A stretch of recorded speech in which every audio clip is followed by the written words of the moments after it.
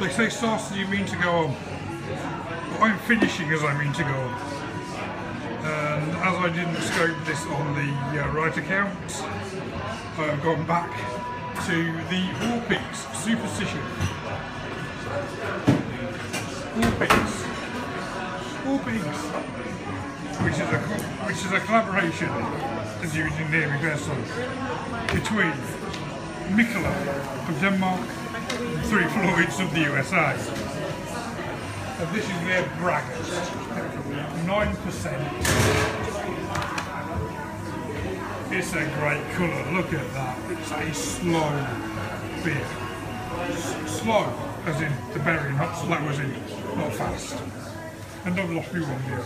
Typical. Oh well, I'll get some replay viewers, I'm sure. Right, so I can't even remember what I reviewed this first time out.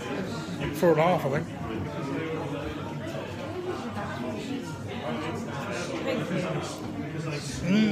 Ooh, that is good. That is good, yeah. Slow brew beer. I've had a slow brew cider before, but I haven't had a slow brew beer. But that is a perfect colour. It's a very light gold, very dark golden.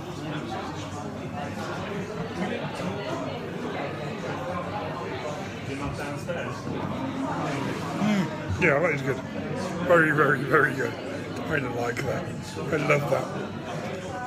And I'm not going to get this again unless I go to Copenhagen, because this beer, the Warpix beer, is very rarely shipped outside of Copenhagen.